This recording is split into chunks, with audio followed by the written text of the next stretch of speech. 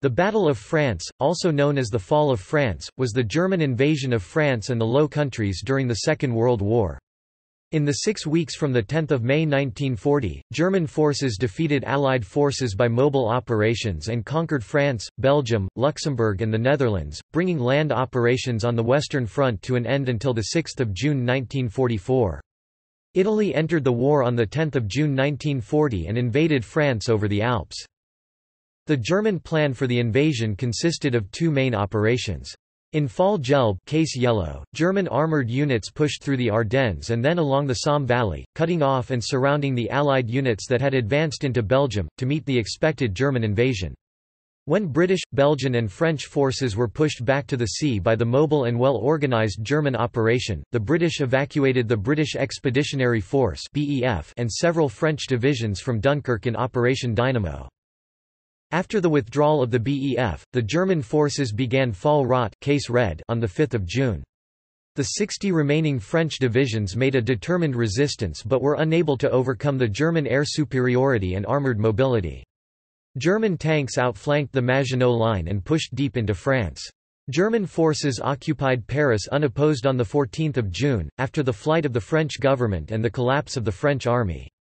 German commanders met with French officials on 18 June to negotiate an end to hostilities. On the 22nd of June, the second armistice at Compiègne was signed by France and Germany. The neutral Vichy government led by Marshal Philippe Pétain superseded the Third Republic and Germany occupied the north and west coasts of France and their hinterlands. Italy took control of a small occupation zone in the southeast and the Vichy regime retained the unoccupied territory in the south, known as the Zone Libre. The Germans occupied the zone under Fall Anton in November 1942, until the Allied liberation in the summer of 1944. Background. Maginot Line. During the 1930s, the French had built the Maginot Line, fortifications along the border with Germany. The line was intended to deter a German invasion across the Franco-German border and funnel an attack into Belgium, which could then be met by the best divisions of the French army. A war would take place outside of French territory, avoiding a repeat of the First World War. The main section of the Maginot Line ran from the Swiss border and ended at Longwy.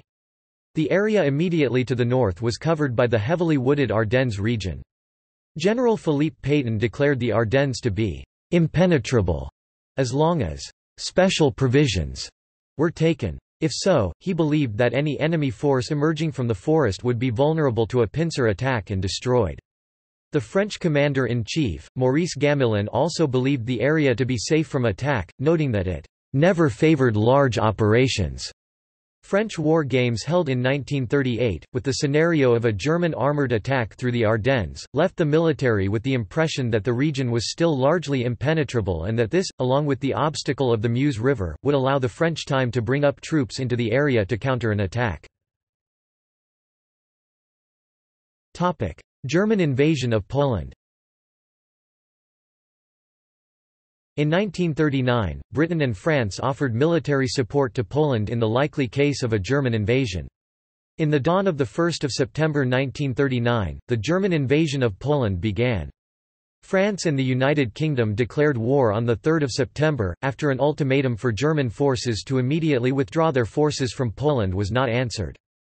Following this, Australia, the 3rd of September, New Zealand, the 3rd of September, South Africa, the 6th of September, and Canada, the 10th of September, declared war on Germany. British and French commitments to Poland were met politically, but they had adopted a long war strategy and mobilized for defensive land operations against Germany, while a trade blockade was imposed and the pre-war rearmament was accelerated, ready for an eventual invasion of Germany. Phony War. On 7 September, in accordance with their alliance with Poland, France began the Saar offensive with an advance from the Maginot Line 5 km (3.1 miles) into the Saar. France had mobilized 98 divisions, all but 28 of them reserve or fortress formations, and 2,500 tanks against a German force consisting of 43 divisions, 32 of them reserves, and no tanks. The French advanced until they met the then thin and undermanned Siegfried Line. On 17 September, the French Supreme Commander, Maurice Gamelin, gave the order to withdraw French troops to their starting positions. The last of them left Germany on 17 October. Following the Saar offensive, a period of inaction called the Phony War, the French drôle de guerre, joke war, or the German Sitzkrieg, sitting war, set in between the belligerents. Adolf Hitler had hoped that France and Britain would acquiesce in the conquest of Poland and quickly make peace. On 6 October, he made a peace offer to both Western powers. German strategy. Fall Gelb, case yellow. On 9 October, Hitler issued a new Führer Directive No. 6, Führeranweisung N degree 6. Hitler recognized the necessity of military campaigns to defeat the Western European nations, preliminary to the conquest of territory in Eastern Europe, to avoid a two-front war, but these intentions were absent from Directive N degree 6. The plan was based on the seemingly more realistic assumption that German military strength would have to be built up for several years. For the moment, only limited objectives could be envisaged and were aimed at improving Germany's ability to survive a long war in the West. Hitler ordered a conquest of the Low Countries to be executed at the shortest possible notice to forestall the French and prevent Allied air power from threatening the vital German Ruhr area. It would also provide the basis for a long-term air and sea campaign against Britain.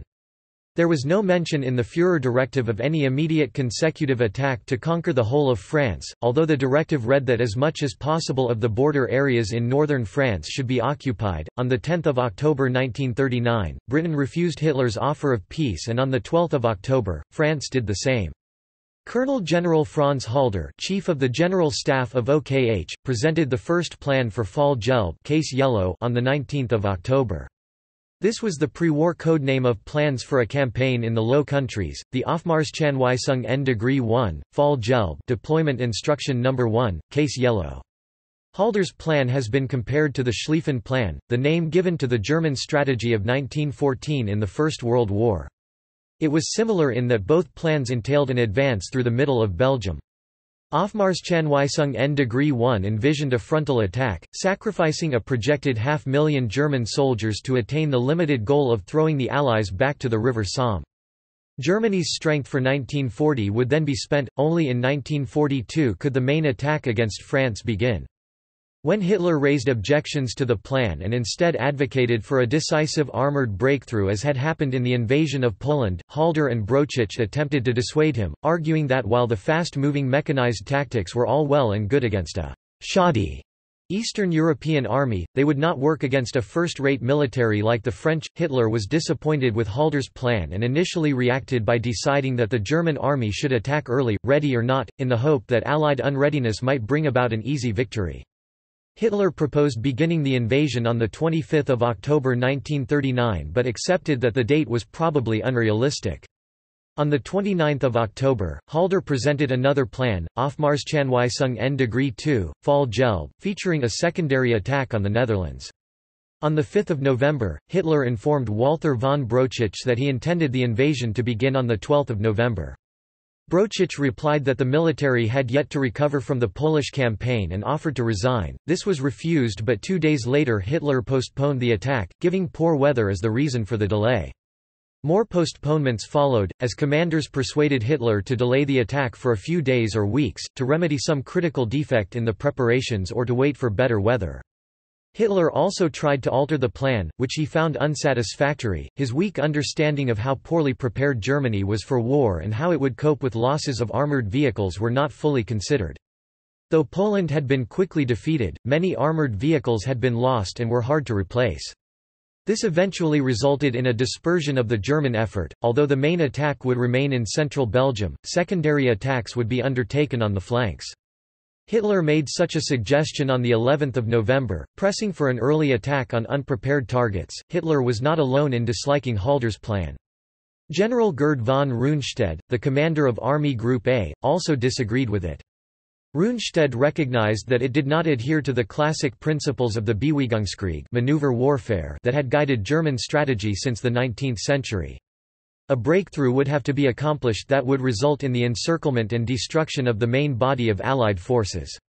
The most practical place to achieve this would be in the region of Sedan, which lay in the sector of Rundstedt's army group. On 21 October, Rundstedt agreed with his Chief of Staff, Generalleutnant Erich von Manstein, that an alternative operational plan had to be arranged that would reflect these basic ideas, by making Army Group A as strong as possible at the expense of Army Group B to the north. Manstein Plan. While Manstein was formulating new plans in Koblenz, Generalleutnant Heinz Guderian, commander of the 19th Army Corps, was lodged in a nearby hotel. Manstein was initially considering a move north from Sedan, directly in the rear of the main Allied mobile forces in Belgium. When Guderian was invited to contribute to the plan during informal discussions, he proposed a radical and novel idea. Most of the Panzerwaffe should be concentrated at Sedan. This concentration of armour should advance to the west to the English Channel, without waiting for the main body of infantry divisions. This might lead to a strategic collapse of the enemy, avoiding the relatively high number of casualties normally caused by a Kesselschlacht cauldron battle. Such a risky independent use of armour had been widely discussed in Germany before the war, but Oberkommando des Heers (OKH), the German General Staff, doubted such an operation could work. Manstein's general operational ideas won immediate support from Guderian, who understood the terrain, having experienced the conditions with the German army in 1914 and 1918. Manstein wrote his first memorandum outlining the alternative plan on 31 October. In it he avoided mentioning Guderian and played down the strategic part of the armoured units, to avoid unnecessary resistance. 6 more memoranda followed between 31 October 1939 and 12 January 1940, each becoming more radical. All were rejected by OKH and nothing of their content reached Hitler. Mechelen incident. On 10 January 1940, a German aircraft carrying a staff officer with the Luftwaffe plans for an offensive through central Belgium to the North Sea, force landed near Maasmechelen in Belgium. The documents were captured, but Allied intelligence doubted that they were genuine. In the full moon period in April 1940, another Allied alert was called for a possible attack on the Low Countries or Holland, an offensive through the Low Countries to outflank the Maginot Line from the north, an attack on the Maginot Line, or an invasion through Switzerland. None of the contingencies anticipated the German attack through the Ardennes, but after the loss of the Luftwaffe plans, the Germans assumed that the Allied appreciation of German intentions would have been reinforced. Aufmarschanweisung N degree 3, Fall Gelb. An amendment to the plan on 30 January, was only a revision of details, but on 24 February, the main German effort was switched south to the Ardennes. 20 divisions including 7 Panzer and 3 motorized divisions were transferred from Heeresgroup B opposite Holland and Belgium to Heeresgroup A facing the Ardennes. French military intelligence uncovered a transfer of German divisions from the Saar to the north of the Moselle, but failed to detect the redeployment from the Dutch frontier to the Eifel-Moselle area. Adoption of the Manstein Plan. On 27 January, Manstein was sacked as Chief of Staff of Army Group A and appointed commander of an army corps in East Prussia. To silence Manstein, Halder had instigated his transfer to Stettin on 9 February. Manstein's staff brought his case to Hitler, who had independently suggested an attack at Sedan, against the advice of OKH. On 2 February, Hitler was told of Manstein's plan, and on 17 February, Hitler summoned Manstein, Generals Rudolf Schmundt, Chief of Personnel of the German Army, and Alfred Jodl, the Chief of Operations at Oberkommando der Wehrmacht (OKW), German Armed Forces High Command, to attend a conference. The next day, Hitler ordered Manstein's thinking to be adopted, because it offered the possibility of decisive victory. Hitler recognized the breakthrough at Sedan only in tactical terms, whereas Manstein saw it as a means to an end. He envisaged an operation to the English Channel and the encirclement of the Allied armies in Belgium. If the plan succeeded, it could have a strategic effect. Halder then went through an astonishing change of opinion, accepting that the Schwerpunkt should be at Sedan. He, however, had no intention of allowing an independent strategic penetration by the 7 Panzer divisions of Army Group A, much to the dismay of Guderian. This element was absent from the new plan, Aufmarschanweisung N degree 4, Fall Gelb, issued on 24 February. Halder was criticized in the same way he had attacked Manstein, when he first proposed his attack plan. The bulk of the German officer corps was appalled and called Halder the "gravedigger of the Panzer Force." Even when adapted to more conventional methods, the new plan provoked a storm of protest from the majority of German generals. They thought it utterly irresponsible to create a concentration of forces in a position impossible adequately to supply, along routes that could be cut easily by the French. If the Allies did not react as expected, the German offensive could end in catastrophe. Their objections were ignored, and Halder argued that, as Germany's strategic position seemed hopeless anyway, even the slightest chance of decisive victory should be grasped. Shortly before the invasion, Hitler, who had spoken to forces on the Western Front and who was encouraged by the success in Norway, confidently predicted the campaign would take only 6 weeks. Personally, he was most excited over the planned glider attack on Fort Eben-Emael. Allied strategy. ESCO Plan – Plan E. On 3 September 1939, French military strategy had been settled, taking in analyses of geography, resources and manpower. The French army would defend on the right and advance into Belgium on the left, to fight forward of the French frontier.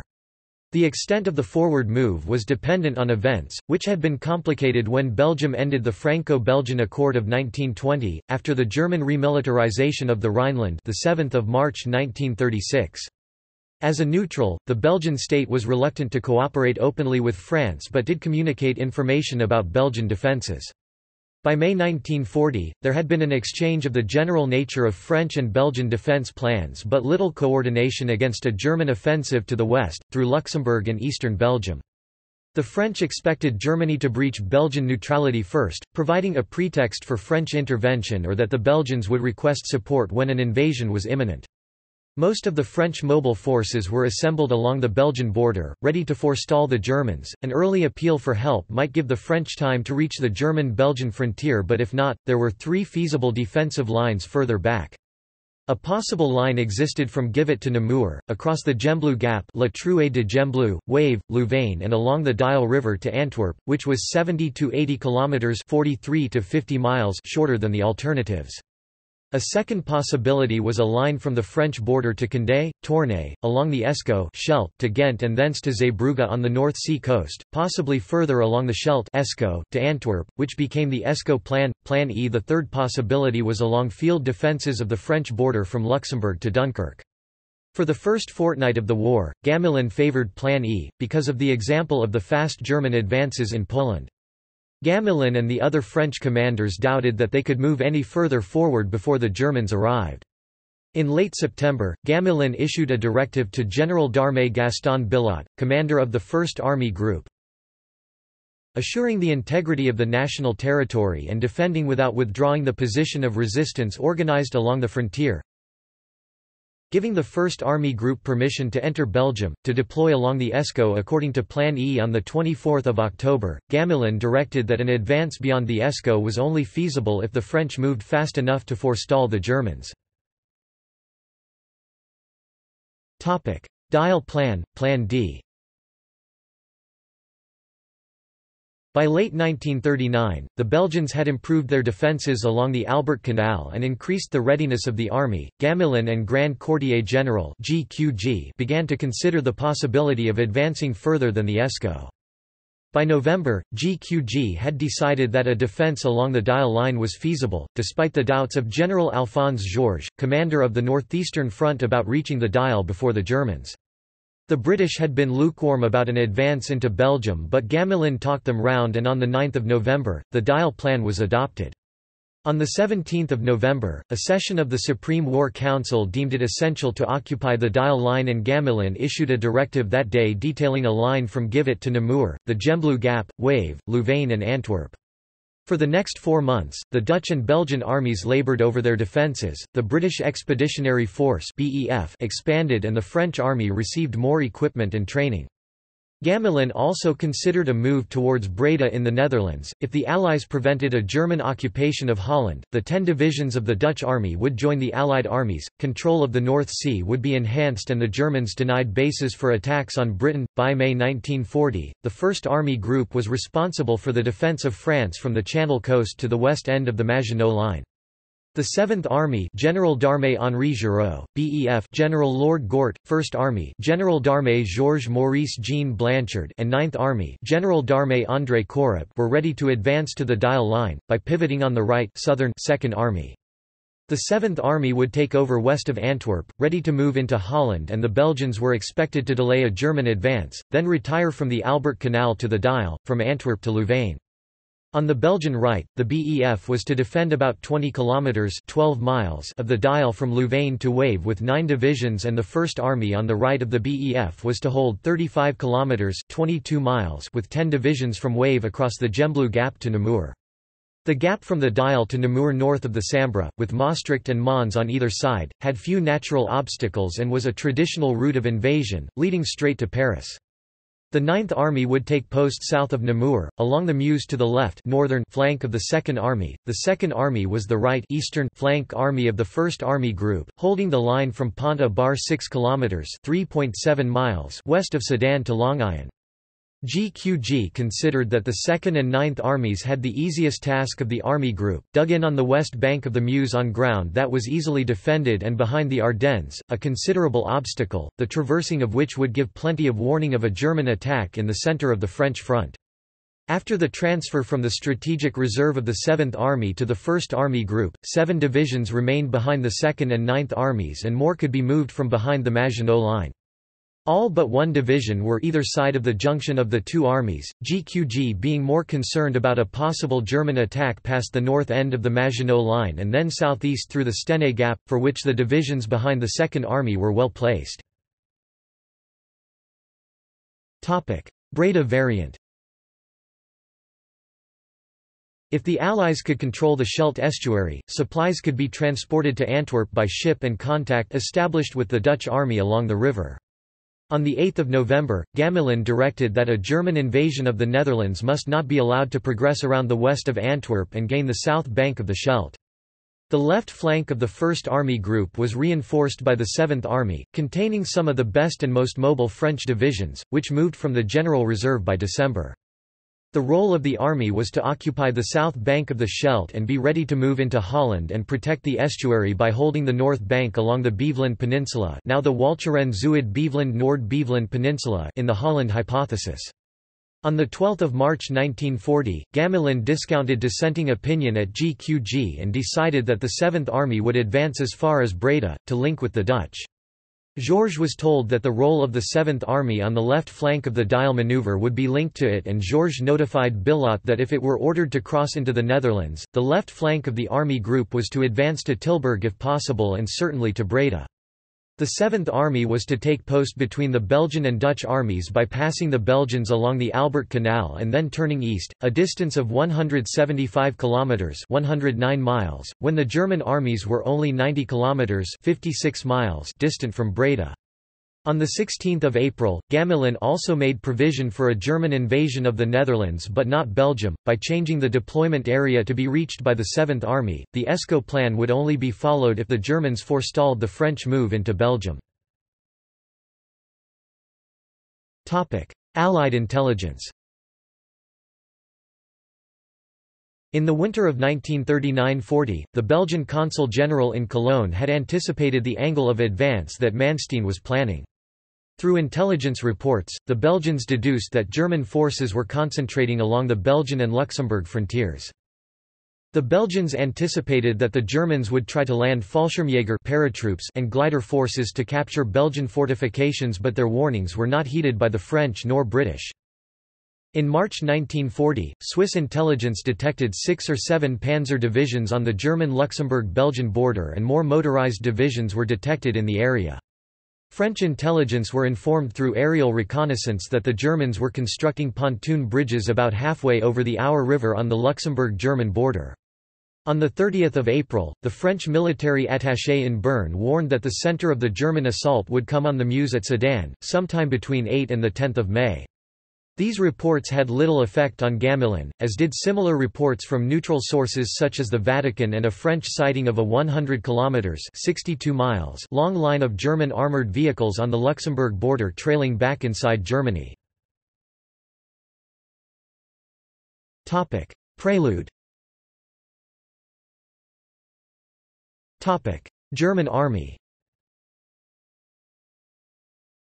Germany had mobilized 4,200,000 men of the Heer, 1 million of the Luftwaffe, 180,000 of the Kriegsmarine, and 100,000 of the Waffen-SS.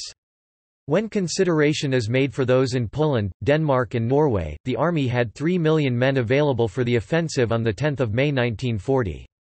These manpower reserves were formed into 157 divisions. Of these, 135 were earmarked for the offensive, including 42 reserve divisions. The German forces in the West in May and June deployed some 2,439 tanks and 7,378 guns. In 1939–40, 45% of the army was at least 40 years old, and 50% of all the soldiers had just a few weeks' training. The German army was far from fully motorized, just 10% of their army was motorized in 1940 and could muster only 120,000 vehicles, compared to the 300,000 of the French army. The British had the most enviable contingent of motorized forces. Most of the German logistical transport consisted of horse-drawn vehicles. Only 50% of the German divisions available in 1940 were combat-ready, often being more poorly equipped than their equivalents in the British and French armies, or even as well as the German army of 1914. In the spring of 1940, the German army was semi-modern. A small number of the best equipped and elite divisions were offset by many second- and third-rate divisions. The German army was divided into various groups. Army Group A, commanded by Gerd von Rundstedt, was composed of 45.5 divisions, including 7 armoured, and was to execute the decisive movement through the Allied defences in the Ardennes. The manoeuvre carried out by the Germans is sometimes referred to as a Sickelschnitt, the German translation of the phrase, sickle cut, coined by Winston Churchill after the events to describe it but never the official name of the operation. It involved 3 armies, the 4th, 12th and 16th, and had 3 panzer corps.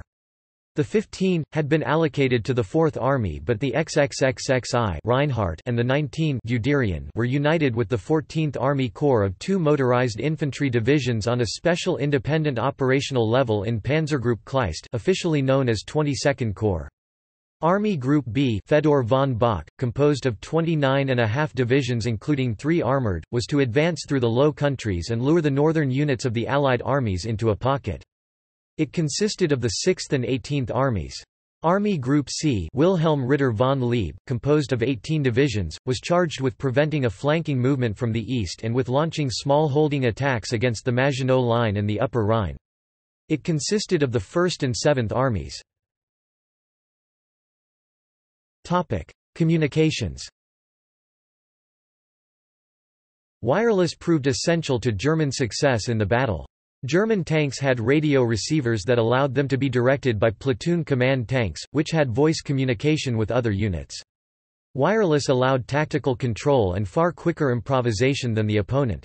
Some commanders regarded the ability to communicate to be the primary method of combat, and radio drills were considered to be more important than gunnery. Radio allowed German commanders to coordinate their formations, bringing them together for a mass firepower effect in attack or defense. The French numerical advantage in heavy weapons and equipment, which was often deployed in penny packets, dispersed as individual support weapons, was offset. Most French tanks also lacked radio. Orders between infantry units were typically passed by telephone or verbally. The German communications system permitted a degree of communication between air and ground forces. Attached to panzer divisions were the Fliegerleitruppen, tactical air control troops, in wheeled vehicles. There were too few SD, KFZ, 251 command vehicles for all of the army, but the theory allowed the army in some circumstances to call Luftwaffe units to support an attack. It is said the participants in the dash to the English Channel carried out by the 19th Panzer Corps never had to wait more than 15 to 20 minutes for the Luftwaffe to appear over a target after they had called. Fliegerkorps 8, equipped with Junkers Ju-87 dive bombers Stukas, was to support the dash to the Channel if Army Group A broke through the Ardennes and kept a Ju-87 and a fighter group on call. On average, they could arrive to support armored units within 45 to 75 minutes of orders being issued. Tactics. The main tactic of the German land forces was combined arms combat.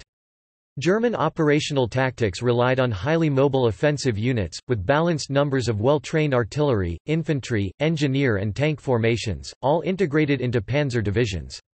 They relied on excellent communication systems, which enabled them to break into a position and exploit it before the enemy could react.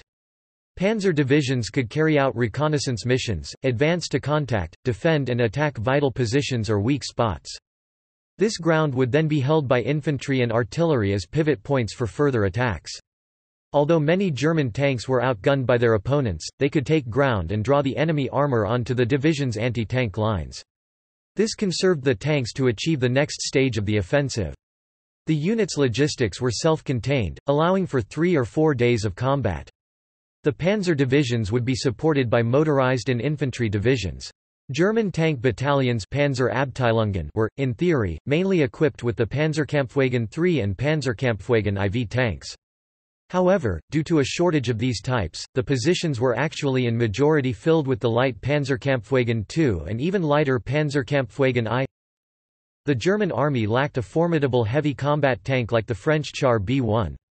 In armament and armor, French tanks were the stronger designs and more numerous, although the German vehicles were faster and more mechanically reliable. But while the German army was outnumbered in artillery and tanks, it possessed some critical advantages over its opponents. The newer German panzers had a crew of 5 men, a commander, gunner Arme, loader, driver and mechanic. Having a trained individual for each task allowed each man to dedicate himself to his own mission, and it made for a highly efficient combat team. The French had fewer members, with the commander double-tasked with loading the main gun, distracting him from his main duties in observation and tactical deployment. It made for a far less efficient system.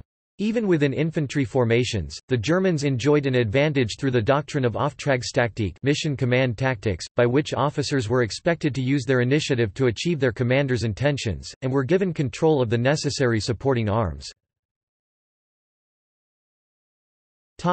Luftwaffe. The Luftwaffe divided its forces into 2 groups. In total, 1,815 combat, 487 transport and 50 glider aircraft were deployed to support Army Group B, while a further 3,286 combat aircraft were deployed to support Army Groups A and C. The combined Allied total was 2,935 aircraft, about half the number of the German force. The Luftwaffe was, at the time, the most experienced, well-equipped and well-trained air force in the world. The Luftwaffe could provide close support with dive bombers and medium bombers, but was a broadly based force intended to support national strategy and could carry out operational, tactical and strategic bombing operations. While Allied air forces in 1940 were tied to the support of the army, the Luftwaffe deployed its resources in a more general, operational way. It switched from air superiority missions, to medium-range interdiction, to strategic bombing, to close air support duties depending on the need of the ground forces. It was not a panzer spearhead arm, since in 1939 fewer than 15% of Luftwaffe aircraft were designed for close support, as this was not its main role. Flak. It is generally supposed that the Germans also had an advantage in anti-aircraft guns, Fliegerwehrkanone flak. The totals of 2,688 mm (3.46 in) heavy flak guns and 6,737 mm (1.46 in) and 20 mm (0.79 in) light flak seems to refer to the German armed forces' total inventory, including the anti-aircraft defense of Germany and the equipment of training units. A 9,300-gun flak component with the Field Army would have involved more troops than the British Expeditionary Force. The armies which invaded the West had 85 heavy and 18 light batteries belonging to the Luftwaffe, 48 companies of light flak integral to divisions of the Army and 20 companies of light flak allocated as Army troops, a reserve in the hands of HQs above corps level, altogether about 788 mm (3.46 in) and 180 37 mm (1.46 in) guns manned by Luftwaffe ground units and 816 20 mm (0.79 in) guns manned by the Army.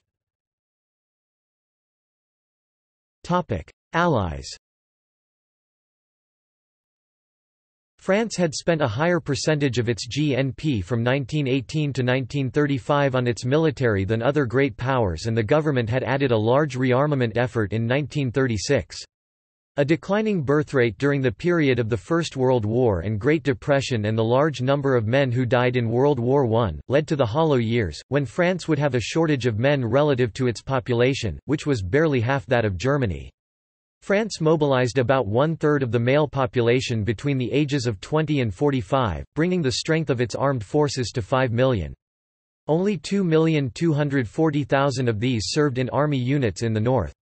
The British contributed a total strength of 897,000 men in 1939, rising to 1,650,000 by June 1940. In May, it numbered only 500,000 men, including reserves. Dutch and Belgian manpower reserves amounted to 400,000 and 650,000, respectively.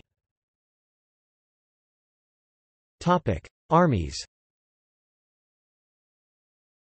The French raised 117 divisions, of which 104 including 11 in reserve were for the defence of the north. The British contributed 13 divisions in the BEF, 3 of which were untrained and poorly armed labour divisions. 22 Belgian, 10 Dutch and 2 Polish divisions were also part of the Allied order of battle. British artillery strength amounted to 1,280 guns, Belgium fielded 1,338 guns, the Dutch 656 guns and France 10,700 guns, giving an Allied total of about 14,000 guns, 45% more than the German total. The French army was also more motorized than its opponent, which still relied on horses. Although the Belgians, British and Dutch had few tanks, the French had 3,254 tanks, larger than the German tank fleet. The French army was of mixed quality. It had in its order of battle some formidable units. The light and heavy armored divisions (DLM and DCR) were new and not thoroughly trained. B divisions were composed of reservists, above 30 years old and ill-equipped. A serious qualitative deficiency was a lack of anti-aircraft artillery, mobile anti-tank artillery and radio communication systems, despite the efforts of Gamelin to produce mobile artillery units.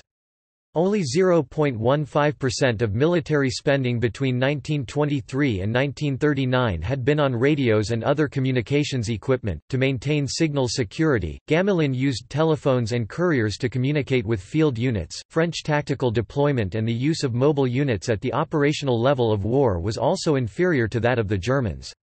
The French had 3,254 tanks on the northeastern front on 10 May, against 2,439 German tanks. Much of the armour was distributed for infantry support, each army having been assigned a tank brigade groupement of about 90 light infantry tanks, but with so many tanks available the French could still concentrate a considerable number of light, medium and heavy tanks in armoured divisions, which in theory were as powerful as German panzer divisions. Only heavy French tanks generally carried wireless and the ones fitted were unreliable, which hampered communication and made tactical maneuver more difficult compared to German units. In 1940, French military theorists still mainly considered tanks as infantry support vehicles and French tanks were slow except for the SOMUAS-35 compared to German tanks, enabling German tanks to offset their disadvantages by outmaneuvering French tanks. At various points in the campaign, the French were not able to achieve the same tempo as German armoured units. The state of training was also unbalanced, with the majority of personnel trained only to man static fortifications. Minimal training for mobile action was carried out between September 1939 and May 1940. Deployment. The French army consisted of 3 army groups. The 2nd and 3rd Army Groups defended the Maginot Line to the east. The 1st Army Group under Gaston Billotte was situated in the west and would execute the movement forward into the Low Countries. Initially positioned on the left flank near the coast, the 7th Army, reinforced by a Divisions Légère Mécanique (DLM), was intended to move to the Netherlands via Antwerp. Next to the south were the motorized divisions of the BEF, which would advance to the Dial Line and position itself to the right of the Belgian Army, from Louvain to Wavre. The 1st Army, reinforced by 2 light mechanized divisions and with a Division Cuirassée de Reserve (DCR), Reserve Armored Division in reserve, would defend the Gembloux Gap between Wavre and Namur. The southernmost army involved in the move forward into Belgium was the French 9th Army, which had to cover the Meuse sector between Namur to the north of Sedan. Lord Gort, commander of the BEF, expected that he would have 2 or 3 weeks to prepare for the Germans to advance 100 kilometers (62 miles) to the Dial, but the Germans arrived in 4 days. The 2nd Army was expected to form the hinge of the movement and remain entrenched. It was to face the elite German armored divisions in their attack at Sedan. It was given low priority for manpower, anti-aircraft and anti-tank weapons and air support, consisting of 5 divisions. 2 were over-age reservist Serie B divisions and the 3rd North African Division. Considering their training and equipment, they had to cover a long front and formed a weak point of the French defense system. This stemmed from the French High Command's belief that the Ardennes forest was impassable to tanks, even though intelligence from the Belgian army and from their own intelligence services warned them of long armor and transport columns crossing the Ardennes and being stuck in a huge traffic jam for some time. French war games in 1937 and 1938 had shown that the Germans could penetrate the Ardennes, and Korup called it idiocy to think that the enemy could not get through. Gamelin ignored the evidence, as it was not in line with his strategy. Air forces. In the air, the Allies were outnumbered. The Armée de l'Air had 1,562 aircraft, and RAF Fighter Command committed 680 machines, while RAF Bomber Command could contribute some 392 aircraft to operations. Some of the Allied types were approaching obsolescence, such as the Ferry Battle. In the fighter force, only the British Hawker Hurricane, the United States-built Curtiss Hawk 75 and Dewoitine D.520 could cope with the German Messerschmitt Bf 109, the D.520 having better maneuverability although being slightly slower. On 10 May 1940, only 36 D.520s had been dispatched, all to one squadron. In fighter aircraft, the Allies had the numerical advantage, 836 German Bf 109s against 81 Belgian, 261 British and 764 French fighters of various types. The French and British also had larger aircraft reserves. In early June 1940, the French aviation industry had reached a considerable output, with an estimated reserve of nearly 2,000 aircraft. A chronic lack of spare parts crippled this fleet. Only 29% 599 of the aircraft were serviceable, of which 170 were bombers. Low serviceability meant the Germans had a clear numerical superiority in medium bomber aircraft, with 6 times as many as the French. Despite its disadvantages, the Armée de l'Air performed far better than expected, destroying 916 enemy aircraft in air-to-air combat during the Battle of France, for a kill ratio of 2.35:1, with almost a third of those kills accomplished by French pilots flying the US-built Curtiss Hawk 75, which accounted for 12.6% of the French single-seat fighter force. Anti-aircraft defense. In addition to 580 13mm (0.5 in) machine guns assigned to civilian defense, the French army had 1,152 25mm (0.98 in) anti-aircraft guns, with 220 mm (0.79 in) auto cannons in the process of delivery and 688 75mm (2.95 in) guns and 24 90mm (3.54 in) guns, the latter having problems with barrel wear. There were also 40 First World War vintage 105mm (4.1 in) anti-aircraft guns available. The BEF had 10 regiments of QF 3.7-inch heavy anti-aircraft guns, the most advanced in the world, and 7.5 regiments of Bofors 40mm light anti-aircraft guns, about 300 heavy and 350 light anti-aircraft guns. The Belgians had two heavy anti-aircraft regiments and were introducing Bofors 40 mm light anti-aircraft guns for divisional anti-aircraft troops. The Dutch had 84 75 mm (2.95 in), 39 elderly 60 mm (2.36 in), 7 100 mm (3.9 in), 232 20 mm (0.79 in), 40 mm (1.57 in) anti-aircraft guns and several hundred First World War vintage Spandau M.25 machine guns on anti-aircraft mountings. Topic: Battle. Northern Front. At 2100 the code word, Danzig, was relayed to all army divisions. The secrecy of the operation was so high that many officers, due to the constant delays, were away from their units when the order to initiate was sent. Fall Gelb began on the evening of 9 May, when German forces occupied Luxembourg virtually unopposed. Army Group B launched its feint offensive during the night into the Netherlands and Belgium, and on the morning of 10 May, Fallschirmjäger paratroopers from the 7th Flieger Division and 22nd Luftland Division Kurt Student executed surprise landings at The Hague, on the road to Rotterdam and against the Belgian Fort Eben-Emael to facilitate Army Group B's advance. The French command reacted immediately, sending the 1st Army Group north in accordance with Plan D. This move committed their best forces, diminishing their fighting power by the partial disorganization it caused and their mobility by depleting their fuel stocks. By the time the French 7th Army crossed the Dutch border, they found the Dutch already in full retreat and withdrew into Belgium to protect Antwerp. Invasion of the Netherlands. The Luftwaffe was guaranteed air superiority over the Netherlands by greater numbers, 247 medium bombers, 147 fighters, 424 Junkers Ju-52 transports, and 12 Heinkel He-59 seaplanes being involved in operations over the Netherlands. The Dutch Air Force, Militaire Luchtvaartafdeling, ML, had a strength of 144 combat aircraft, half of which were destroyed on the first day.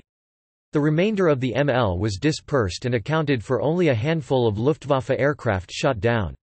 In total, the ML flew a mere 332 sorties, losing 110 aircraft. The German 18th Army secured all the strategically vital bridges during the Battle of Rotterdam, which penetrated Fortress Holland and bypassed the New Water Line from the south. An operation organized separately by the Luftwaffe, the Battle for The Hague, failed. The airfields surrounding the city Wypenburg, Ockenburg and Valkenburg were captured in a costly victory, with many transport aircraft lost, and the Dutch army recaptured the airfields by the end of the day. 96 aircraft in all were lost to Dutch shell fire. The Luftwaffe's Transportgruppen operations had cost 125 Ju-52s destroyed and 47 damaged, representing 50% of the fleet's strength. The airborne operation also cost 50% of the German paratroopers, 4,000 men, including 20% of its NCOs and 42% of its officers. Of these casualties, 1,200 were prisoners of war who were evacuated to Britain. The French 7th Army failed to block the German armoured reinforcements from the 9th Panzer Division, which reached Rotterdam on 13 May.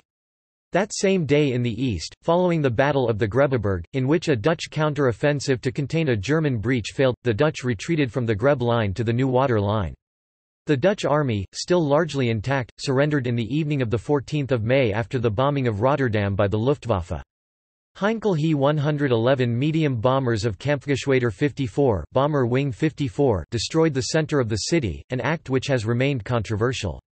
The Dutch army considered its strategic situation to have become hopeless and feared further destruction of Dutch cities. The capitulation document was signed on 15 May. Dutch forces continued fighting in the Battle of Zeeland, where the French army had entered, and in the colonies, while Queen Wilhelmina established a government in exile in Britain. Dutch casualties amounted to 2,157 Army, 75 Air Force and 125 Navy personnel. 2,559 civilians were also killed. Invasion of Belgium. The Germans were able to establish air superiority in Belgium. Having completed thorough photographic reconnaissance, they destroyed 83 of the 179 aircraft of the Aéronautique Militaire within the first 24 hours of the invasion. The Belgians flew 77 operational missions, but this contributed little to the air campaign. As a result, the Luftwaffe was assured air superiority over the Low Countries. Because Army Group B's composition had been so weakened compared to the earlier plans, the feint offensive by the Sixth Army was in danger of stalling immediately, since the Belgian defences on the Albert Canal position were very strong. The main approach route was blocked by Fort Eben Emael, a large fortress then generally considered the most modern in Europe, which controlled the junction of the Meuse and the Albert Canal. Delay might endanger the outcome of the entire campaign, because it was essential that the main body of Allied troops be engaged before Army Group A established bridgeheads. To overcome this difficulty, the Germans resorted to unconventional means in the Battle of Fort Eben Emael. In the early hours of 10 May, DFS 230 gliders landed on top of the fort and unloaded assault teams that disabled the main gun cupolas with hollow charges. The bridges over the canal were seized by German paratroopers. The Belgians launched considerable counterattacks which were broken up by the Luftwaffe. Shocked by a breach in its defences just where they had seemed the strongest, the Belgian Supreme Command withdrew its divisions to the KW line 5 days earlier than planned. Similar operations against the bridges in the Netherlands, at Maastricht, failed. All were blown up by the Dutch and only one railway bridge was taken. This stalled the German armour on Dutch territory for a time. The BEF and the French First Army were not yet entrenched, and the news of the defeat on the Belgian border was unwelcome. The Allies had been convinced Belgian resistance would have given them several weeks to prepare a defensive line at the Gembloux Gap. When General Erich Hoepner's 16 Panzerkorps, consisting of 3rd Panzer Division and 4th Panzer Division, was launched over the newly captured bridges in the direction of the Gembloux Gap, this seemed to confirm the expectations of the French Supreme Command that the German central point of attack would be at that point. Gembloux was located between Wavre and Namur, on flat, ideal tank terrain. It was also an unfortified part of the Allied line. To gain time to dig in there, René Priou, commanding the cavalry corps of the French First Army, sent the 2nd DLM and 3rd DLM towards the German armour at Hannat, east of Gembloux. They would provide a screen to delay the Germans and allow sufficient time for the First Army to dig in. Battles of Hannat and Gembloux. The Battle of Hannat 12–13 May was the largest tank battle yet fought, with about 1,500 armoured fighting vehicles involved. The French knocked out about 160 German tanks for a loss of 91 Hotchkiss H-35 and 30 Samua S-35 tanks. The Germans were left in control of the battlefield after the French made a planned withdrawal and were able to repair many of their knocked-out tanks. The net German loss amounted to 20 tanks of the 3rd Panzer Division and 29 of the 4th Panzer Division. Priou had achieved a tactical and operational success for the French by fulfilling his objective of delaying the Panzer divisions until the First Army had time to arrive and dig in. The German attack had engaged the First Army to the north of Sedan, which was the most important objective that Hoepner had to achieve but had failed to forestall the French advance to the Dyle or to destroy the First Army. On 14 May, having been held up at Hannat, Hoepner attacked again, against orders, in the Battle of Gembloux. This was the only occasion when German tanks frontally attacked a fortified position during the campaign. The 1st Moroccan Infantry Division repulsed the attack and another 42 tanks of the 4th Panzer Division were knocked out, 26 being written off. This second French defensive success was nullified by events further south at Sedan. Central Front. Ardennes. The advance of Army Group A was to be delayed by Belgian motorized infantry and French mechanized cavalry divisions (DLC), divisions légères de cavalerie, advancing into the Ardennes. The main resistance came from the Belgian 1st Chasseurs Ardennes, the 1st Cavalry Division reinforced by engineers and the French 5e Division Légère de Cavalerie 5th DLC. The Belgian troops blocked roads, held up the 1st Panzer Division at Boudange for about 8 hours then retired northwards too quickly for the French who had not arrived and their barriers proved ineffective when not defended. German engineers were not disturbed as they dismantled the obstacles. They had insufficient anti-tank capacity to block the surprisingly large number of German tanks they encountered and quickly gave way, withdrawing behind the Meuse.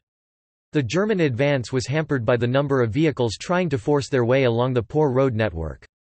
Panzergroup Kleist had more than 41,140 vehicles, which had only 4 march routes through the Ardennes.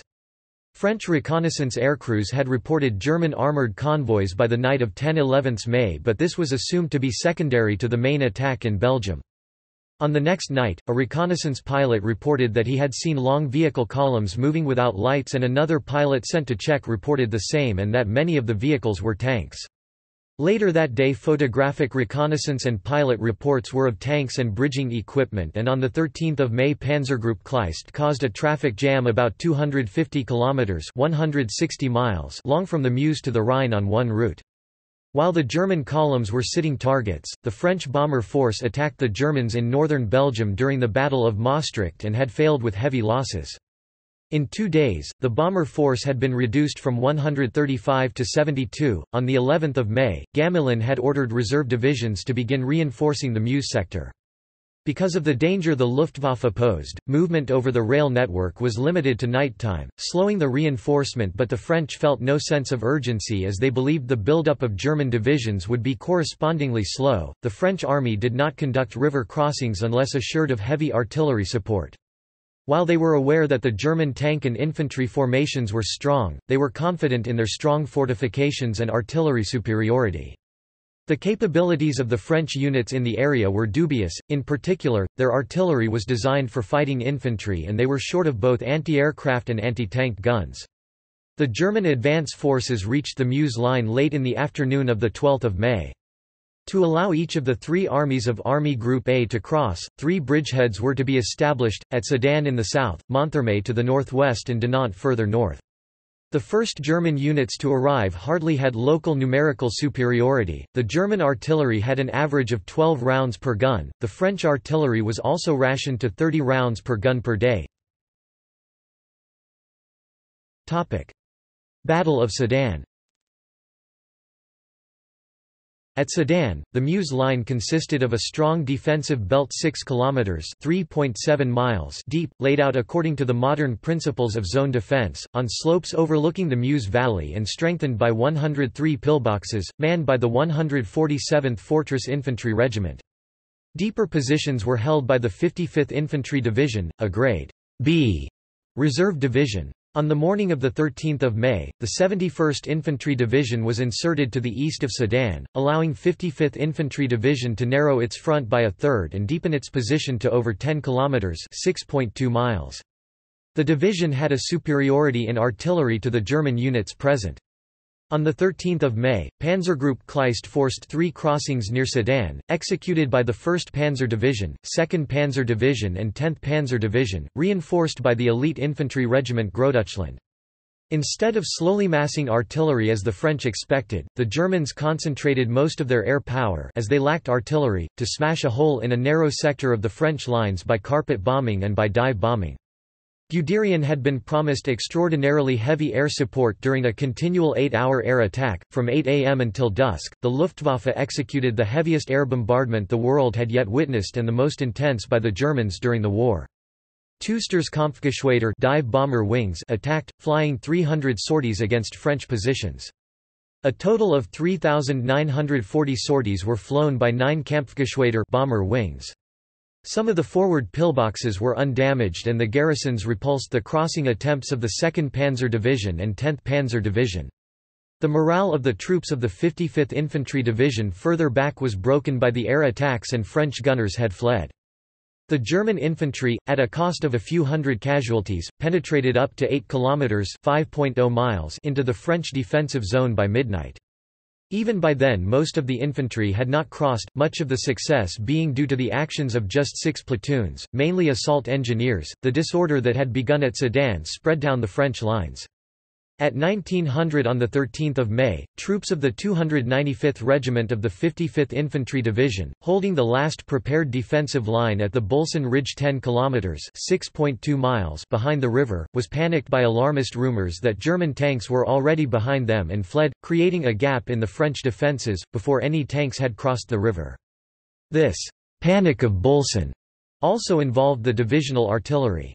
The Germans had not attacked their position, and would not do so until 12 hours later, at 7:20 on 14 May.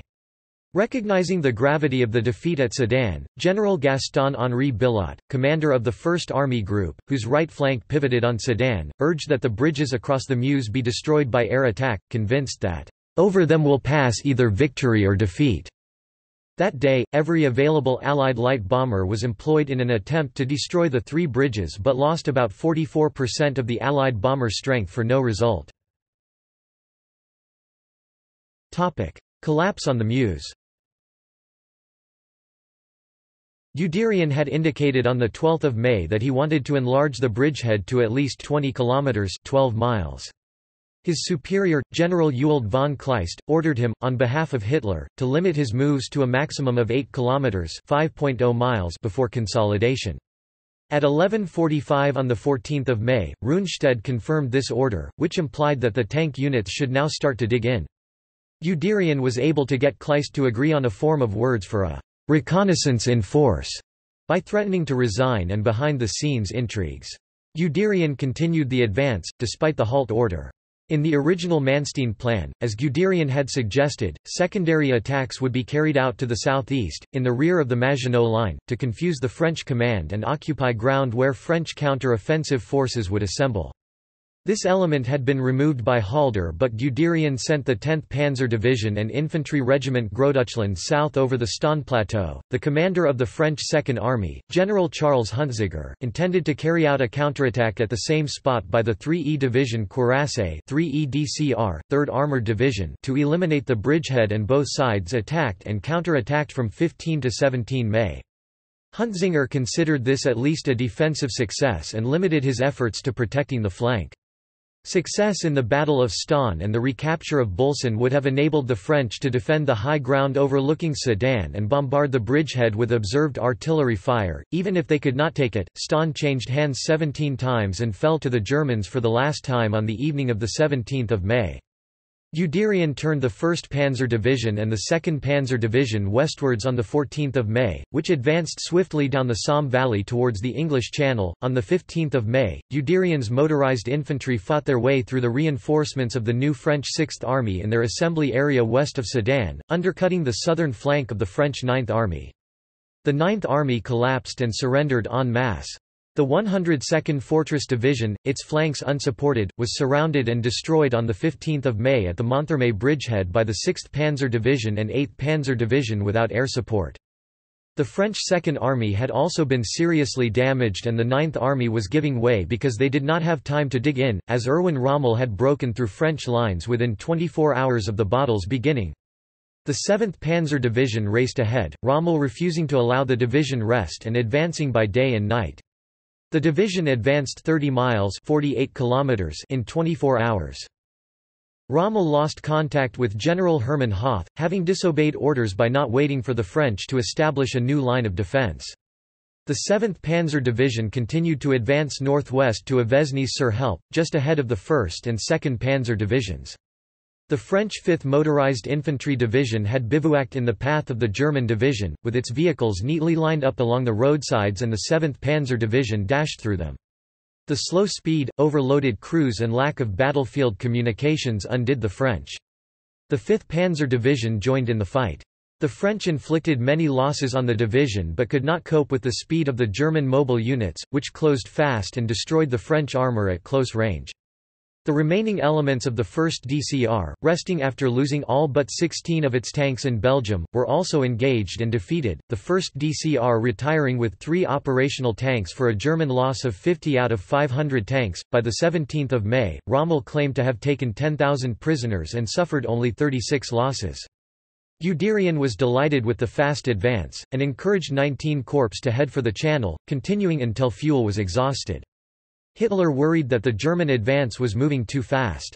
Halder recorded in his diary on 17 May that, "Führer is terribly nervous. Frightened by his own success, he is afraid to take any chance and so would pull the reins on us. He keeps worrying about the south flank. He rages and screams that we are on the way to ruin the whole campaign." Through deception and different interpretations of orders to stop from Hitler and Kleist, the front-line commanders ignored Hitler's attempts to stop the westward advance to Abbeville. Low morale of French leaders. The French High Command, already comparatively ponderous and sluggish from its firm espousal of the broad strategy of methodological warfare, however, was reeling from the shock of the sudden offensive and was now stung by a sense of defeatism. On the morning of 15 May, French Prime Minister Paul Reynaud telephoned the new British Prime Minister, Winston Churchill, and said, "We have been defeated. We are beaten, we have lost the battle." Churchill, attempting to offer some comfort to Reynaud, reminded the Prime Minister of all the times the Germans had broken through the Allied lines in the First World War only to be stopped. Reynaud was, however, inconsolable. Churchill flew to Paris on 16 May. He immediately recognized the gravity of the situation when he observed that the French government was already burning its archives and was preparing for an evacuation of the capital. In a sombre meeting with the French commanders, Churchill asked General Gamelin, "Où est la masse de manœuvre? Where is the strategic reserve that had saved Paris in the First World War? Aucune. There is none."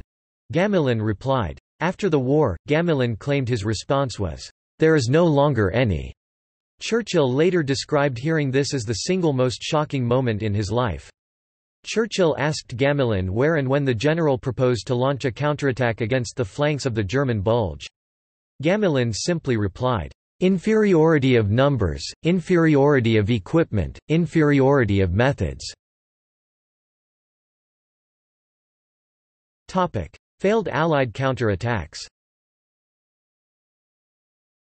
Some of the best Allied units in the north had seen little fighting. Had they been kept in reserve, they might have been used in a decisive counter-strike. Pre-war General Staff studies had asserted the main reserves were to be kept on French soil to resist an invasion of the Low Countries and deliver a counterattack or re-establish the integrity of the original front. Despite having a numerically superior armoured force, the French failed to use it properly, or to deliver an attack on the vulnerable German Bulge. The Germans combined their fighting vehicles in divisions and used them at the point of main effort. The bulk of French armour was scattered along the front in tiny formations. Most of the French reserve divisions had by now been committed. The 1st DCR had been wiped out when it had run out of fuel, and the 3rd DCR had failed to take its opportunity to destroy the German bridgeheads at Sedan. The only armoured division still in reserve, 2nd DCR, was to attack on 16 May west of Saint-Quentin, Aisne. The division commander could locate only 7 of its 12 companies, which were scattered along a 49 miles x 37 miles (79 kilometers x 60 kilometers) front. The formation was overrun by the 8th Panzer Division while still forming up and was destroyed as a fighting unit. The 4th DCR de Gaulle attempted to launch an attack from the south at Montcornet, where Guderian had his corps headquarters and the 1st Panzer Division had its rear service areas. During the Battle of Montcornet, Germans hastily improvised a defense while Guderian rushed up the 10th Panzer Division to threaten de Gaulle's flank. This flank pressure and dive bombing by Fliegerkorps 8 General Wolfram von Richthofen broke up the attack. French losses on 17 May amounted to 32 tanks and armoured vehicles, but the French had inflicted loss on the Germans. On 19 May, after receiving reinforcements, de Gaulle attacked again and was repulsed with the loss of 80 of 155 vehicles. Fliegerkorps 8 attacked French units massing on the German flanks and prevented most counter-attacks from starting. The defeat of the 4th DCR and the disintegration of the French 9th Army was caused mainly by the Fliegerkorps. The 4th DCR had achieved a measure of success, but the attacks on 17 and 19 May had only local effect. Germans reach the Channel. On 19 May, General Edmund Ironside, the British Chief of the Imperial General Staff (SIGS), conferred with General Lord Gort, commander of the BEF, at his headquarters near Lens. He urged Gort to save the BEF by attacking southwest toward Amiens. Gort replied that 7 of his 9 divisions were already engaged on the Scheldt River and he had only 2 divisions left to mount such an attack. Ironside then asked Gort under whose command he was acting. Gort replied that this was General Billot, the commander of the French First Army Group, but that Billot had issued no orders for 8 days. Ironside confronted Billot, whose own headquarters was nearby, and found him apparently incapable of taking action. He returned to Britain concerned that the BEF was doomed and ordered urgent anti-invasion measures. The German land forces could not remain inactive any longer, since it would allow the Allies to reorganize their defence or escape. On 19 May, Guderian was permitted to start moving again and smashed through the weak 12th Eastern Division and the 23rd Northumbrian Division territorial divisions on the Somme River. The German units occupied Amiens and secured the westernmost bridge over the river at Abbeville. This move isolated the British, French, Dutch and Belgian forces in the north from their supplies. On 20 May, a reconnaissance unit from the 2nd Panzer Division reached Noyelles-sur-Mer, 100 kilometres 62 miles to the west of their positions on 17 May. From Noyelles, they were able to see the Somme estuary and the English Channel. A huge pocket, containing the Allied First Army Group, the Belgian, British, and French 1st, 7th and 9th Armies, was created. Fliegerkorps 8 covered the dash to the Channel coast. Heralded as the finest hour of the Ju-87 Stuka, these units responded via an extremely efficient communications system to requests for support, which blasted a path for the army. The Ju-87s were particularly effective at breaking up attacks along the flanks of the German forces, breaking fortified positions and disrupting supply routes. Radio-equipped forward liaison officers could call upon the Stukas and direct them to attack Allied positions along the axis of advance. In some cases, the Luftwaffe responded to requests within 10 to 20 minutes. Oberstleutnant Hans Seidmann, the Fliegerkorps V Chief of Staff, said that never again was such a smoothly functioning system for discussing and planning joint operations achieved. Closer examination reveals the Army had to wait 45 to 75 minutes for Ju-87 units and 10 minutes for Henschel H's 123s. Weygand Plan. On the morning of 20 May, Gamelin ordered the armies trapped in Belgium and northern France to fight their way south and link up with French forces attacking northwards from the Somme River. On the evening of 19 May, the French Prime Minister, Paul Reynaud, had sacked Gamelin and replaced him with Maxime Weygand, who claimed his first mission as commander-in-chief would be to get a good night's sleep. Gamelin's orders were cancelled and Weygand took several days during the crisis, to make courtesy visits in Paris. Weygand proposed a counter-offensive by the armies trapped in the north combined with an attack by French forces on the Somme front. The new French Third Army Group, General Antoine-Marie Benoît Besson, the corridor through which Panzergroup von Kleist had advanced to the coast was narrow, and to the north were the 3 DLMs and the BEF, to the south was the 4th DCR. Allied delays caused by the French change of command gave the German infantry divisions time to follow up and reinforce the Panzer corridor, and the tanks had pushed further along the Channel coast. Weygand flew into the pocket on 21 May and met Billot, the commander of the First Army Group, and King Leopold III of Belgium. Leopold announced that the Belgian army could not conduct offensive operations as it lacked tanks and aircraft, and that unoccupied Belgium had enough food for only 2 weeks. Leopold did not expect the BEF to endanger itself to keep contact with the Belgian army, but warned that if it persisted with the southern offensive, the Belgian army would collapse. Leopold suggested the establishment of a beachhead covering Dunkirk and the Belgian Channel ports. Gort doubted that the French could prevail, and on 23 May, Billot, the only Allied commander in the north briefed on the Weygand Plan, was killed in a road accident, leaving the First Army Group leaderless for 3 days. That day, the British decided to evacuate from the Channel ports. Only 2 local offensives, by the British and French in the north at Arras on 21 May and by the French from Cambrai in the south on 22 May, took place. Frankforce Major General Harold Franklin, consisting of 2 divisions, had moved into the Arras area, but Franklin was not aware of a French push north toward Cambrai, and the French were ignorant of a British attack towards Arras. Franklin assumed he was to relieve the Allied garrison at Arras and to cut German communications in the vicinity, and was reluctant to commit the 5th Infantry Division, 50th Northumbrian Infantry Division, with the 3rd DLM from the French First Army providing flank protection, in a limited objective attack. Only 2 British infantry battalions and 2 battalions of the 1st Army Tank Brigade, with 58 Matilda I and 16 Matilda II tanks and an attached motorcycle battalion, took part in the main attack. The Battle of Arras achieved surprise and initial success against overstretched German forces but failed in its objective. Radio communication between tanks and infantry was poor, and there was little combined arms coordination as practiced by the Germans.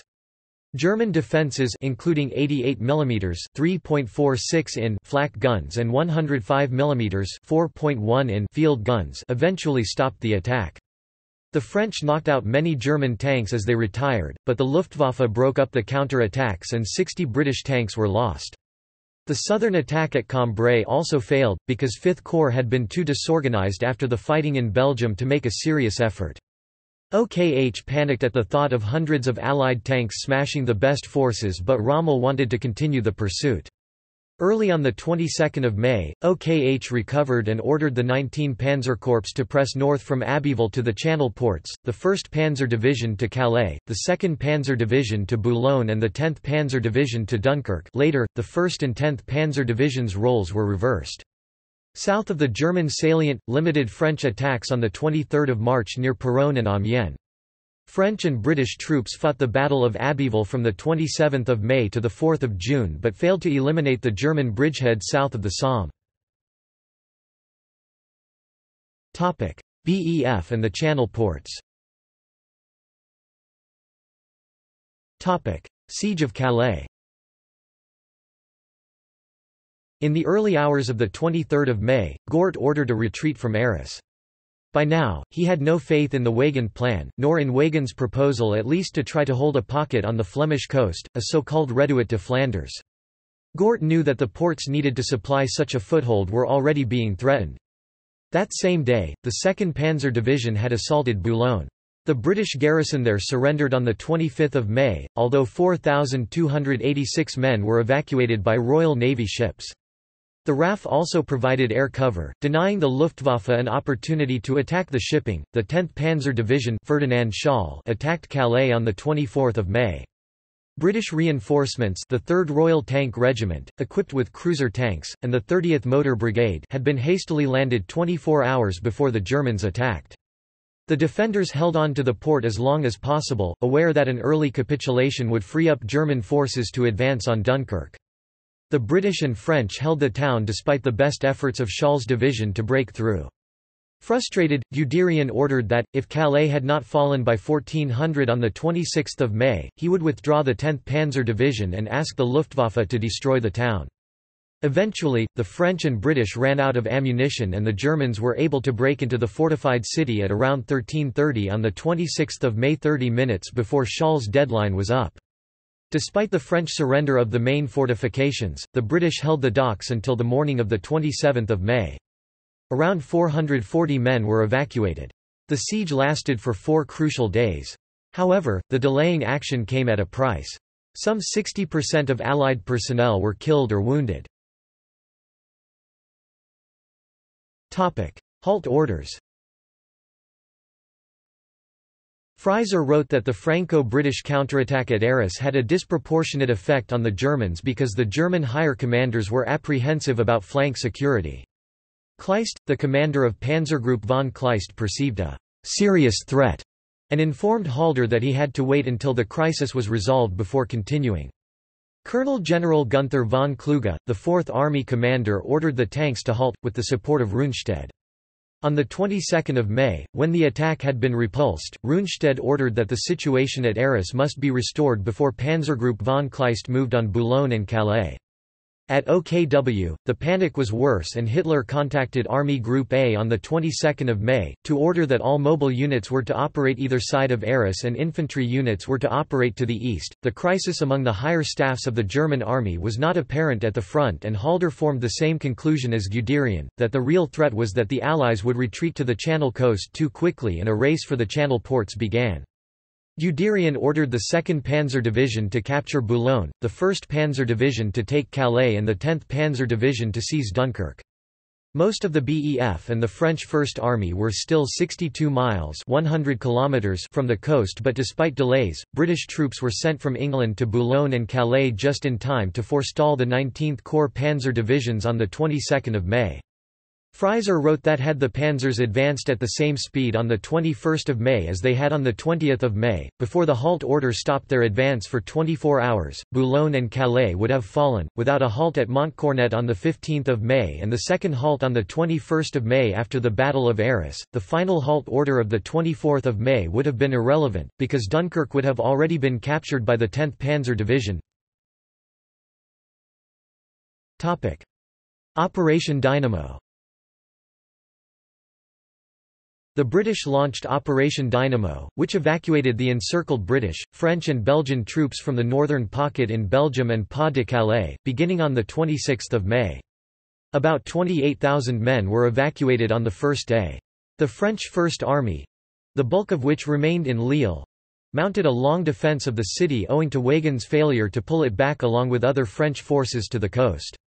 The 50,000 men involved finally capitulated on 31 May.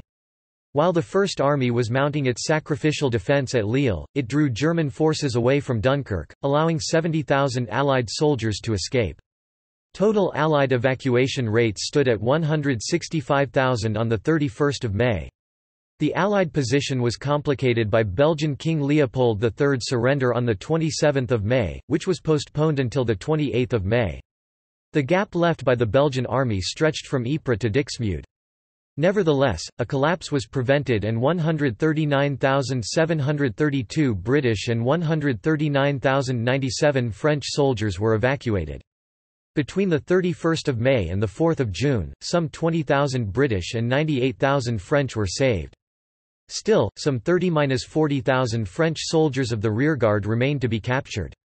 The overall total evacuated was 338,226, including 215,000 British. During the Dunkirk battle, the Luftwaffe did its best to prevent the evacuation. It flew 1,882 bombing and 1,997 fighter sorties. British losses totaled 6% of their total losses during the French campaign, including 60 precious fighter pilots. The Luftwaffe failed in its task of preventing the evacuation, but inflicted serious losses on the Allied forces.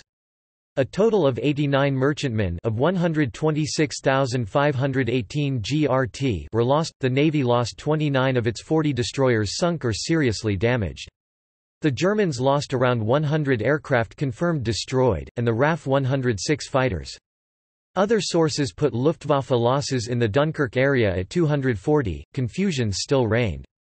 After the evacuation at Dunkirk, and while Paris was enduring a short-lived siege, part of the 1st Canadian Infantry Division was sent to Brittany, but was withdrawn after the French capitulation. The British 1st Armoured Division under General Evans, without its infantry, which had earlier been diverted to the defence of Calais, arrived in France in June 1940.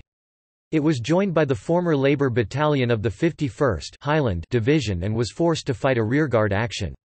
At the end of the campaign, Erwin Rommel praised the staunch resistance of British forces, despite being under-equipped and without ammunition for much of the fighting. Fall rot. By the end of May 1940, the best and most modern French armies had been sent north and lost in the resulting encirclement. The French had also lost much of their heavy weaponry and their best armoured formations. Overall, the Allies had lost 61 divisions in Fall Gelb. Weygand was faced with the prospect of defending a long front stretching from Sedan to the Channel, with a greatly depleted French army now lacking significant Allied support.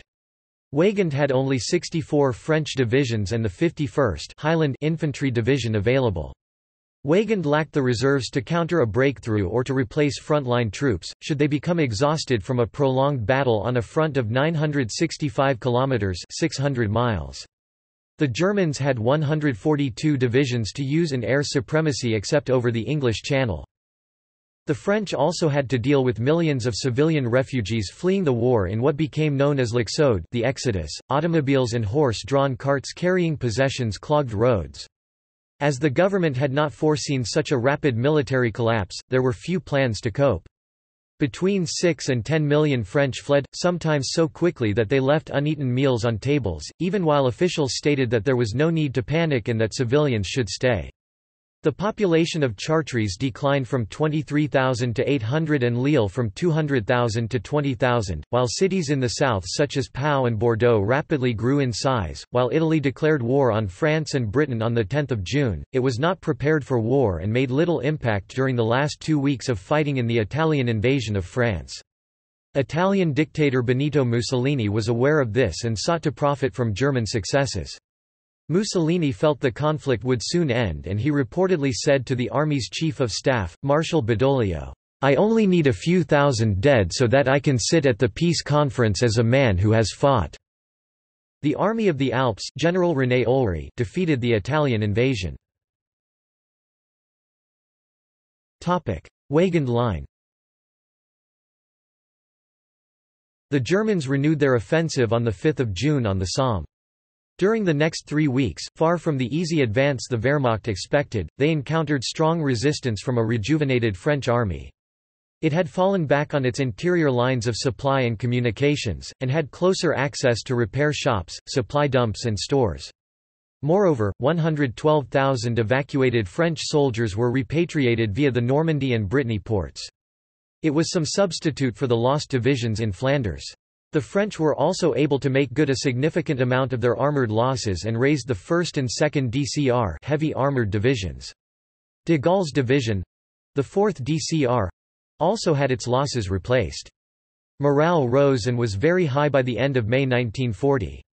Most French soldiers that knew about the defeats, and were now joining the line, only knew of German success by hearsay.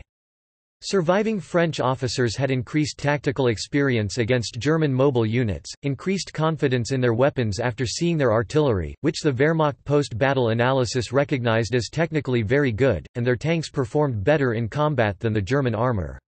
The French tanks were now known to have heavier armor and armament. Between 23 and 28 May, they reconstituted the French 7th and 10th armies. Weygand decided on hedgehog tactics, which were to implement defense in-depth operations and use delaying tactics, to inflict maximum attrition on German units. He employed units in towns and small villages, as well as major towns and cities and fortified them 360 degrees along their perimeter. Behind this, the new infantry, armoured and half-mechanized divisions formed up, ready to counterattack and relieve the surrounded units, which were ordered to hold out at all costs. Army Group B attacked either side of Paris. Of its 47 divisions it had the majority of the mobile units. In fact, after 48 hours into the offensive, the Germans had not made any major breakthroughs. The Germans had been stopped in their tracks. On the Aisne, the 16 Panzerkorps employed over 1,000 AFVs, 2 panzer divisions and a motorized division against the French. The assault was crude, and Hoepner soon lost 80 out of 500 AFVs in the first attack. The German Fourth Army succeeded in capturing bridgeheads over the Somme River, but the Germans struggled to get over the Aisne. Weygand had organized a defense in depth and frustrated the crossing. At Amiens, the Germans were repeatedly driven back by powerful French artillery concentrations and came to recognize improved French tactics. The German army relied on the Luftwaffe to provide decisive assistance in silencing French guns, enabling the German infantry to inch forward. German progress was made only late on the third day of operations, finally forcing crossings. The French Air Force attempted to bomb them but failed. German sources acknowledged the battle was hard and costly in lives, the enemy putting up severe resistance, particularly in the woods and tree lines, continuing the fight when our troops had pushed past the point of resistance.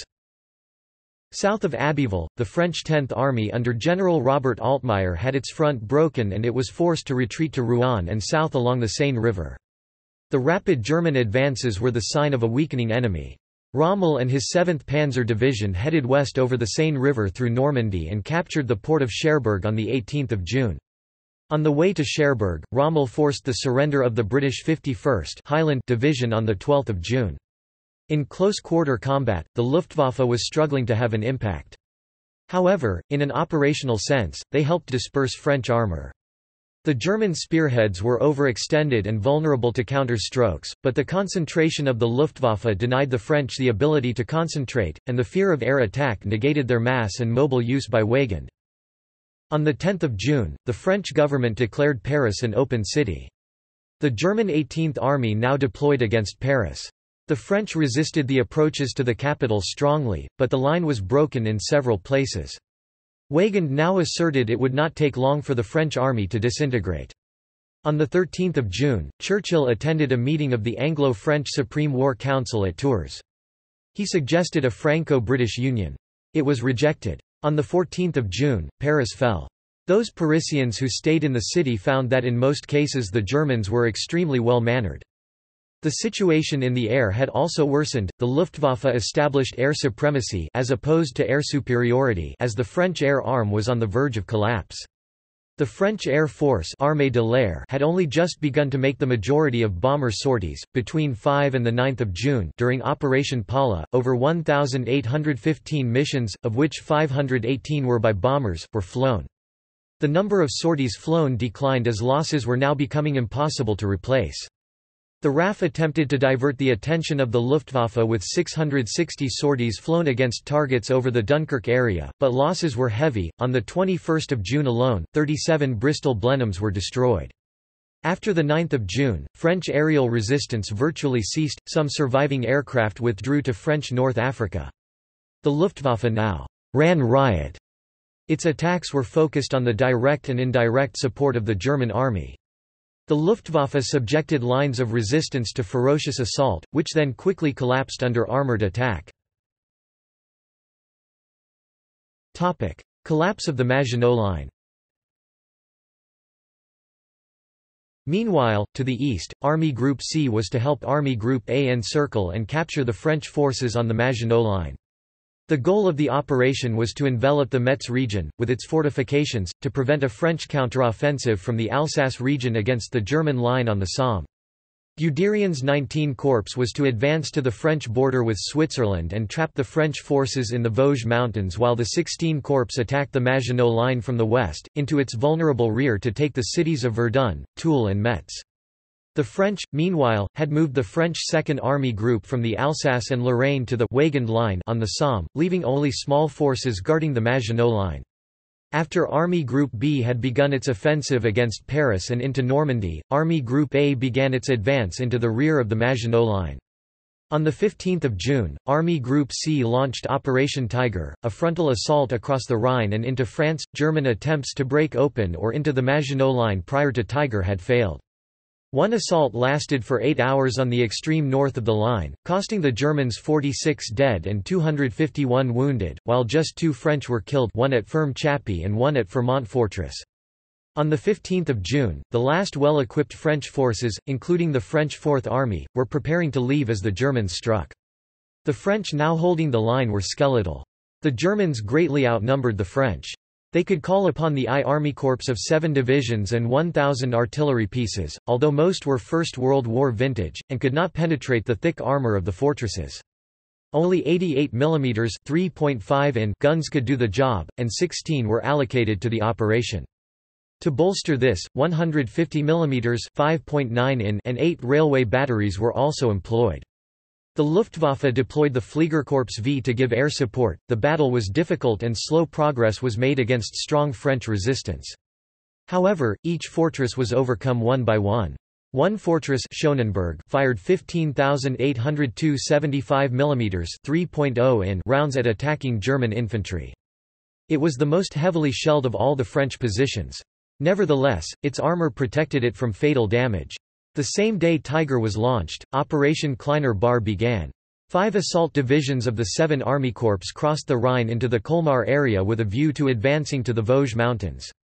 It had 400 artillery pieces bolstered by heavy artillery and mortars. They drove the French 104th Division and 105th Division back into the Vosges Mountains on 17 June. However, on the same day, Guderian's 19 Corps reached the Swiss border and the Maginot defences were cut off from the rest of France. Most units surrendered on 25 June, and the Germans claimed to have taken 500,000 prisoners. Some main fortresses continued the fight, despite appeals for surrender.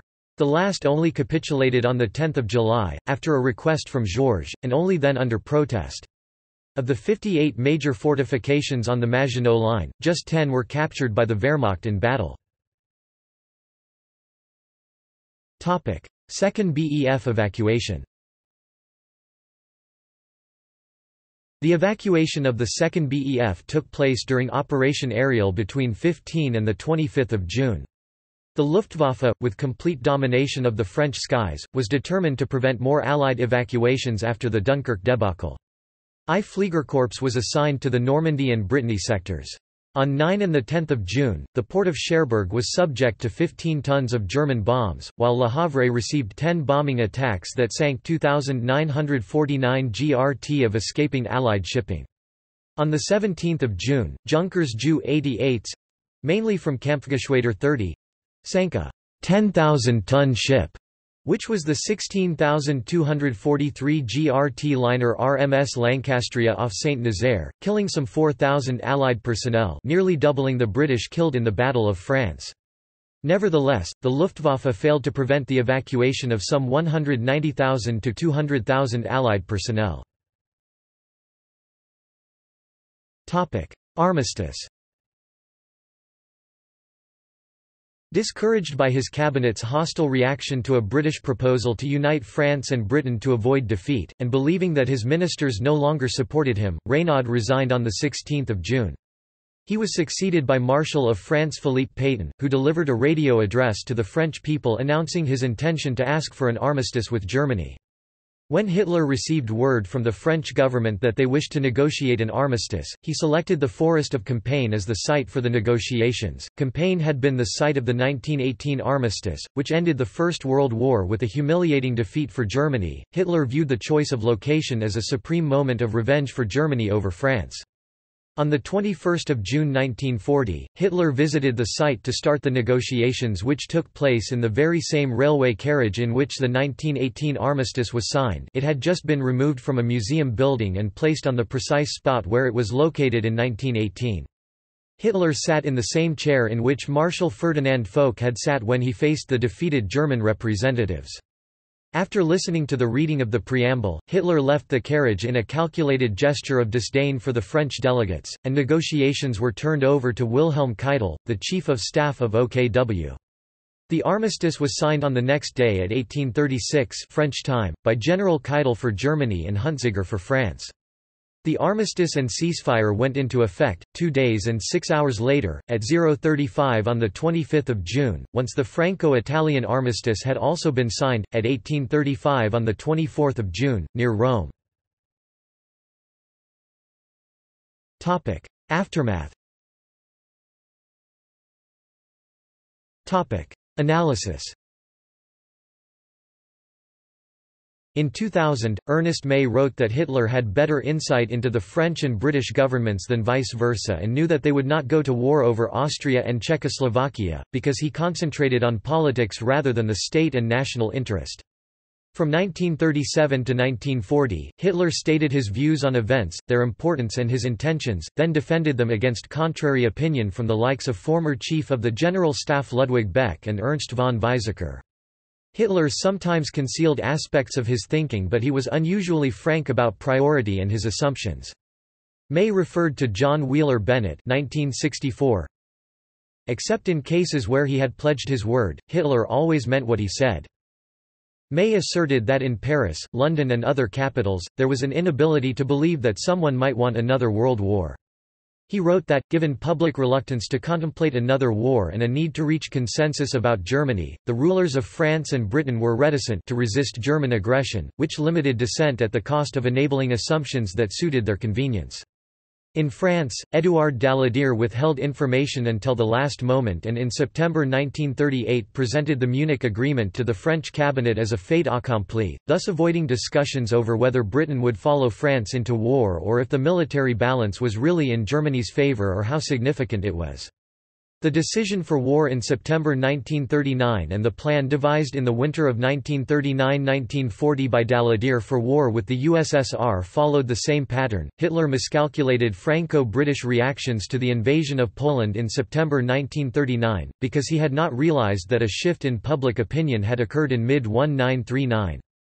May wrote that the French and British could have defeated Germany in 1938 with Czechoslovakia as an ally and also in late 1939, when German forces in the West were incapable of preventing a French occupation of the Ruhr, which would have forced a capitulation or a futile German resistance in a war of attrition. France did not invade Germany in 1939 because it wanted British lives to be at risk too and because of hopes that a blockade might force a German surrender without a bloodbath. The French and British also believed that they were militarily superior, which guaranteed victory. The run of victories enjoyed by Hitler from 1938 to 1940 could only be understood in the context of defeat being inconceivable to French and British leaders. May wrote that when Hitler demanded a plan to invade France in September 1939, the German officer corps thought that it was foolhardy and discussed a coup d'état, only backing down when doubtful of the loyalty of the soldiers to them. With the deadline for the attack on France being postponed so often, OKH had time to revise Fall Gelb case yellow for an invasion over the Belgian plain several times. In January 1940, Hitler came close to ordering the invasion but was prevented by bad weather.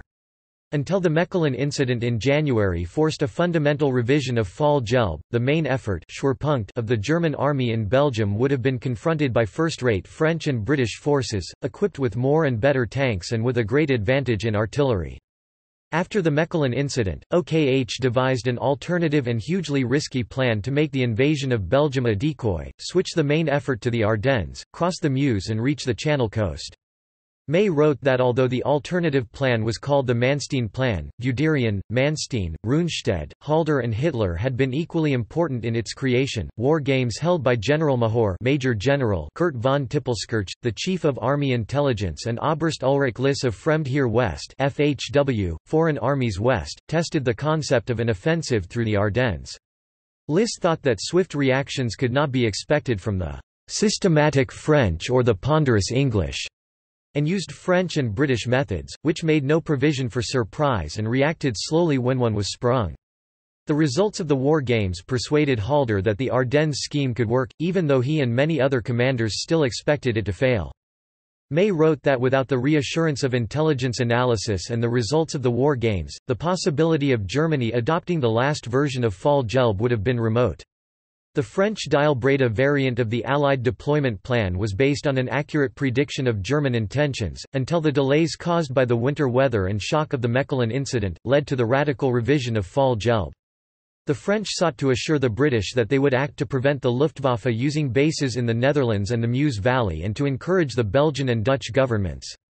The politico-strategic aspects of the plan ossified French thinking. The phony war led to demands for Allied offensives in Scandinavia or the Balkans and the plan to start a war with the USSR. French generals thought that changes to the Dial-Breda variant might lead to forces being taken from the Western Front. French and British intelligence sources were better than the German equivalents, which suffered from too many competing agencies, but intelligence analysis was not as well integrated into Allied planning or decision-making. Information was delivered to operations officers, but there was no mechanism like the German practice of allowing intelligence officers to comment on planning assumptions about opponents and allies. The insularity of the French and British intelligence agencies meant that had they been asked if Germany would continue with a plan to attack across the Belgian plain after the Mechelen incident, they would not have been able to point out how risky the Dial-Breda variant was. May wrote that the wartime performance of the Allied intelligence services was abysmal. Daily and weekly evaluations had no analysis of fanciful predictions about German intentions, and a May 1940 report from Switzerland, that the Germans would attack through the Ardennes, was marked as a German spoof. More items were obtained about invasions of Switzerland or the Balkans, while German behavior consistent with an Ardennes attack, such as the dumping of supplies and communications equipment on the Luxembourg border or the concentration of Luftwaffe air reconnaissance around Sedan and Charleville-Mézières, was overlooked. According to May, French and British rulers were at fault for tolerating poor performance by the intelligence agencies. That the Germans could achieve surprise in May 1940 showed that even with Hitler, the process of executive judgment in Germany had worked better than in France and Britain. May referred to Marc Bloch in Strange Defeat 1940, that the German victory was a triumph of intellect, which depended on Hitler's methodical opportunism. May further asserted that, despite Allied mistakes, the Germans could not have succeeded but for outrageous good luck. German commanders wrote during the campaign and after, that often only a small difference had separated success from failure. Priou thought that a counter-offensive could still have worked up to 19 May, but by then, roads were crowded with Belgian refugees when they were needed for redeployment, and the French transport units, which performed well in the advance into Belgium, failed for lack of plans to move them back. Gamelin had said, "It is all a question of hours." But the decision to sack Gamelin and appoint Weygand caused a 2-day delay. Occupation. France was divided into a German occupation zone in the north and west and a «free zone» zone libre in the south. Both zones were nominally under the sovereignty of the French rump state headed by Pétain that replaced the French Third Republic. This rump state is often referred to as Vichy France. In response to the formation of a new political structure in France mandated by the Nazi government of Germany, de Gaulle, who had been made an Under-Secretary of National Defence by Reynaud in London at the time of the armistice, delivered his appeal of 18 June. With this speech, de Gaulle refused to recognise Pétain's Vichy government as legitimate and began the task of organising the Free French forces. The British doubted Admiral François Darlan's promise not to allow the French fleet at Toulon to fall into German hands by the wording of the armistice conditions. They feared the Germans would seize the French Navy's fleet, docked at ports in Vichy France and North Africa, and use them in an invasion of Britain, Operation Sea Lion. Within a month, the Royal Navy attacked the French naval forces stationed in North Africa in the attack on Mers el Kebir. The British Chiefs of Staff Committee had concluded in May 1940 that if France collapsed, "We do not think we could continue the war with any chance of success," without "full economic and financial support" from the United States. Churchill's desire for American aid led in September to the Destroyers for Bases Agreement that began the wartime Anglo-American partnership. The occupation of the various French zones continued until November 1942, when the Allies began Operation Torch, the invasion of western North Africa. To safeguard southern France, the Germans enacted Case Anton and occupied Vichy France. In June 1944, the Western Allies launched Operation Overlord, followed by the Operation Dragoon on the French Mediterranean coast on 15 August. This threatened to cut off German troops in western and central France, and most began to retire toward Germany. The fortified French Atlantic U-boat bases remained as pockets until the German capitulation. On 24 August 1944, Paris was liberated, and by September 1944 most of the country was in Allied hands. The Free French Provisional Government declared the re-establishment of a Provisional French Republic to ensure continuity with the defunct Third Republic. It set about raising new troops to participate in the advance to the Rhine and the Western Allied invasion of Germany by using the French forces of the interior as military cadres and manpower pools of experienced fighters to allow a very large and rapid expansion of the French Liberation Army, Armée Française de la Libération. It was well equipped and well supplied despite the economic disruption brought by the occupation thanks to Lend-Lease, and grew from 500,000 men in the summer of 1944 to over 1,300,000 by VE Day, making it the fourth largest Allied army in Europe. The 2e Division Blindé, 2nd Armored Division, part of the Free French forces that had participated in the Normandy campaign and had liberated Paris, went on to liberate Strasbourg on 23 November 1944, fulfilling the oath of Kufra made by General Leclerc almost 4 years earlier. The unit under his command, barely above company size when it had captured the Italian fort, had grown into an armoured division. The First Corps was the spearhead of the Free French First Army that had landed in Provence as a part of Operation Dragoon. Its leading unit, the 1 Division Blindé, was the first Western Allied unit to reach the Rhône, the 25th of August, the Rhine, the 19th of November, and the Danube, the 21st of April 1945. On the 22nd of April, it captured the Sigmaringen enclave in Baden-Württemberg, where the last Vichy regime exiles were hosted by the Germans in one of the ancestral castles of the Hohenzollern dynasty. By the end of the war, some 580,000 French citizens had died, 40,000 of these by the Western Allied forces during the bombardments of the first 48 hours of Operation Overlord.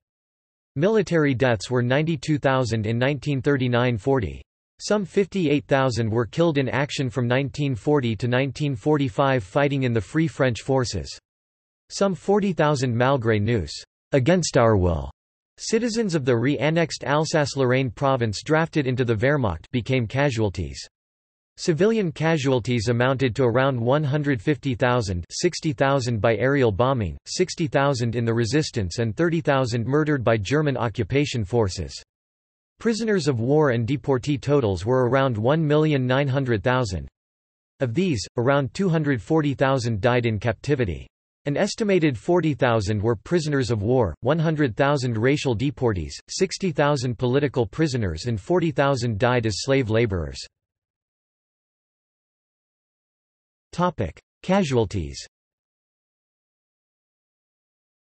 German casualties are hard to determine, but commonly accepted figures are 27,074 killed, 111,034 wounded and 18,384 missing.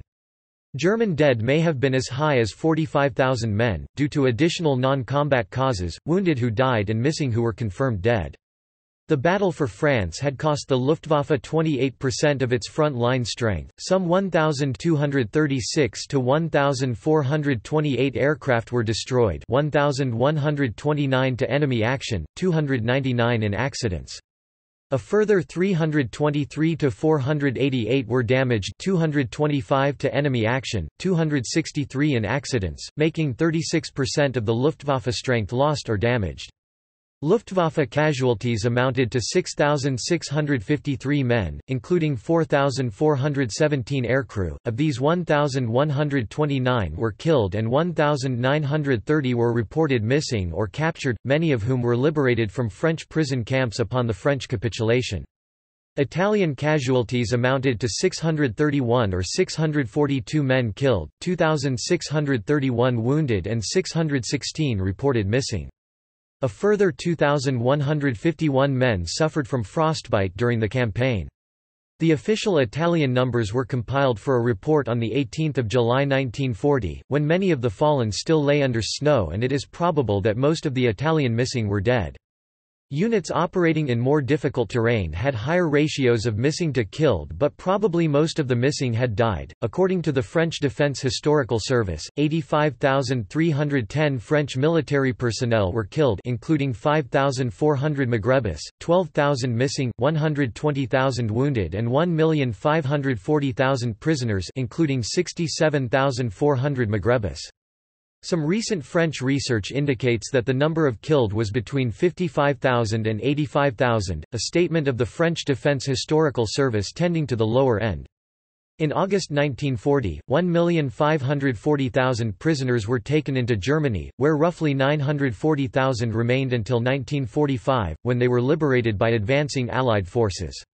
At least 3,000 Senegalese tirailleurs were murdered after being taken prisoner. While in German captivity, 24,600 French prisoners died, 71,000 escaped, 220,000 were released by various agreements between the Vichy government and Germany, several hundred thousand were paroled because of disability and/or sickness. Air losses are estimated at 1,274 aircraft destroyed during the campaign. French tank losses amount to 1,749 tanks, 43% of tanks engaged, of which 1,669 were lost to gunfire, 45 to mines and 35 to aircraft. However, the tank losses are amplified by the large numbers that were abandoned or scuttled and subsequently captured. Britain had fewer than 10,000 killed in action, including the Lancastria disaster, for a total casualty figure of 68,111 men, about 64,000 vehicles destroyed or abandoned and 2,472 guns destroyed or abandoned.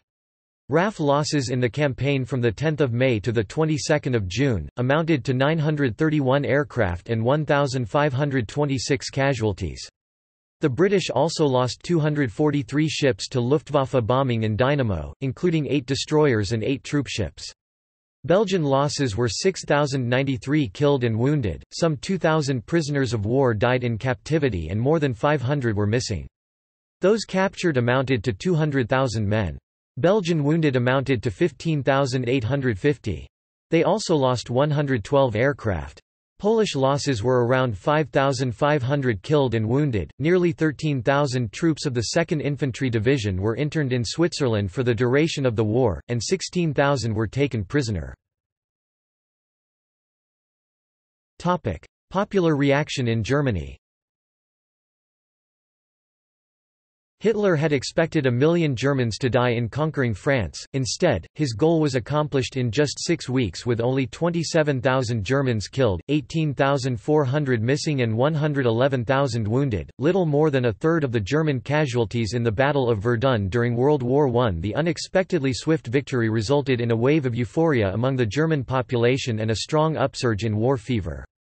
Hitler's popularity reached its peak with the celebration of the French capitulation on 6 July 1940. If an increase in feeling for Adolf Hitler was still possible, it has become reality with the day of the return to Berlin, commented one report from the provinces. Quote, "In the face of such greatness, ran another. All pettiness and grumbling are silenced, even opponents to the regime found it hard to resist the victory mood. Workers in the armaments factories pressed to be allowed to join the army. People thought final victory was around the corner. Only Britain stood in the way. For perhaps the only time during the Third Reich there was genuine war fever among the population." On 19 July, during the 1940 Field Marshal ceremony at the Kroll Opera House in Berlin, Hitler promoted 12 generals to the rank of Field Marshal. Walther von Brauchitsch, Commander-in-Chief of the Army; Wilhelm Keitel, Chief of the Oberkommando der Wehrmacht (OKW); Gerd von Rundstedt, Commander-in-Chief of Army Group A; Fedor von Bock, Commander-in-Chief of Army Group B; Wilhelm von Lieb, Commander-in-Chief of Army Group C; Gunther von Kluge, Commander of the 4th Army; Wilhelm List, Commander of the 12th Army; Erwin von Witzleben, Commander of the 1st Army; Walther von Reichenau, Commander of the 6th Army; Albert Kesselring, Commander of Luftflotte II, Air Fleet II; Erhard Milch, Inspector General of the Luftwaffe; Hugo Sperrel, Commander of the Luftflotte III, Air Fleet III. This number of promotions to what had previously been the highest rank in the Wehrmacht, Hermann Göring, Commander-in-Chief of the Luftwaffe and already a Field Marshal, was elevated to the new rank of Reichsmarschall, was unprecedented. In the First World War, Kaiser Wilhelm II had promoted only 5 generals to Field Marshal. Eyewitness accounts. From Lemberg to Bordeaux, von Lemberg bis Bordeaux, written by Leo Leixner, a journalist and war correspondent, is an eyewitness account of the battles that led to the fall of Poland and France.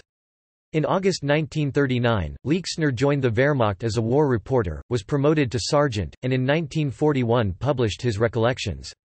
The book was originally issued by Franz Eher Nachfolger, the central publishing house of the Nazi Party. Tanks Breakthrough, Panzerjäger Brecken durch, written by Alfred Ingemar Berndt, a journalist and close associate of propaganda minister Joseph Goebbels, is an eyewitness account of the battles that led to the fall of France. When the 1940 attack was in the offing, Berndt joined the Wehrmacht, was sergeant in an anti-tank division, and afterward published his recollections. The book was originally issued by Franz Eher Nachfolger, the central publishing house of the Nazi Party, in 1940. See also: British Expeditionary Force Order of Battle 1940, Polish Army in France 1939–40, Historiography of the Battle of France, Military history of France during World War II, Western Front World War II. Notes. Footnotes. References. Books. Further reading. Connors, Joseph David 1977. Bibliography. Paul Reynaud and French National Defense, 1933–1939 PhD thesis online ed., Loyola University of Chicago. pp. 265–283. OCLC 10499727. De Concali Thej, Michel 2015. Bibliography. Paul Reynaud and the Reform of France's Economic, Military and Diplomatic Policies of the 1930s Malls, M. Phil thesis, no ISBN online ed. Graduate Liberal Studies Works.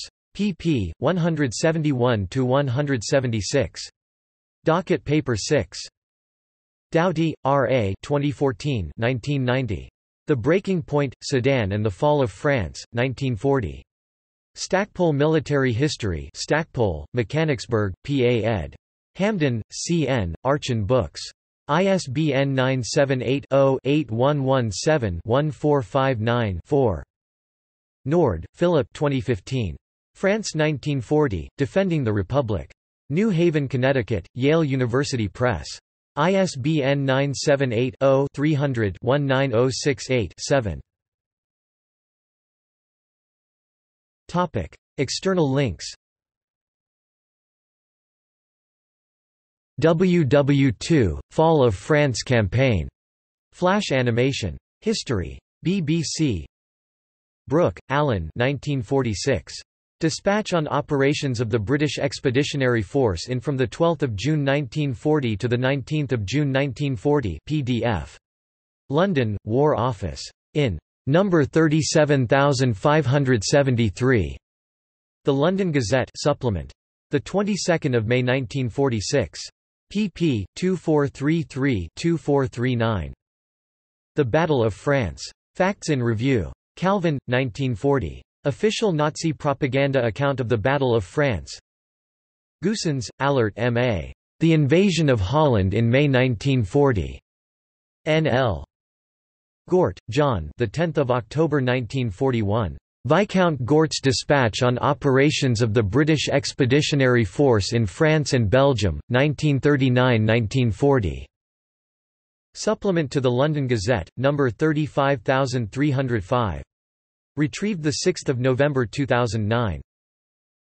U.S. Army Report on the Battle of France.